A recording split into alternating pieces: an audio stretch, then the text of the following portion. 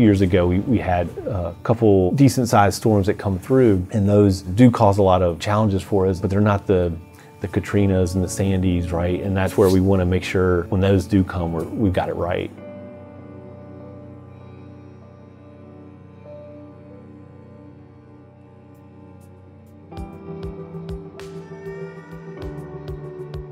Storm surge is an elevated surface of the sea level that is brought with basically the eye of a hurricane, for example. The low pressure center means that water can stack up a little bit higher in elevation, and it pushes its way into our rivers, estuaries, streams, and then ultimately our backyards, city streets, and alleyways.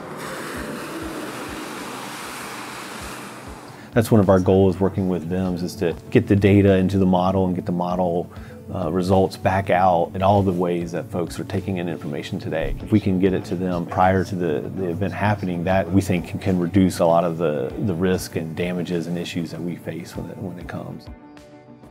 The Schism model was developed by Dr. Joseph Zhang here at VIMS, and it's a truly unique open source model that's really kind of community built. We've mostly talked about water quality in conjunction with storm surge. What happens when you have a major storm event flush into the city storm drain systems and what comes back out.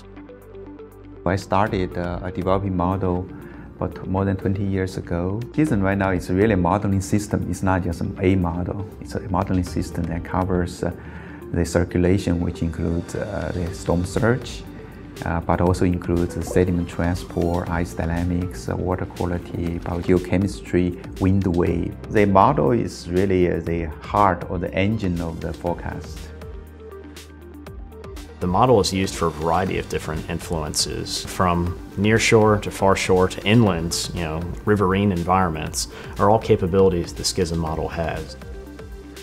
Modeling is increasingly becoming more important. We're recognizing the value it brings to the table. We want to be that coastal community of the future that other cities can come model themselves after. But you need this data, you need these sensors, you need the data analyzed by folks like VIMS and done right. It's really exciting to have this kind of resource this close to our city. I think in the future we probably should prepare for stronger and more frequent storms. Our model can help plan for resiliency, not only for the human populations, but also for the ecosystem. So I'm working with other scientists in VIMS and William Mary to use models to study how the future ecosystem will evolve.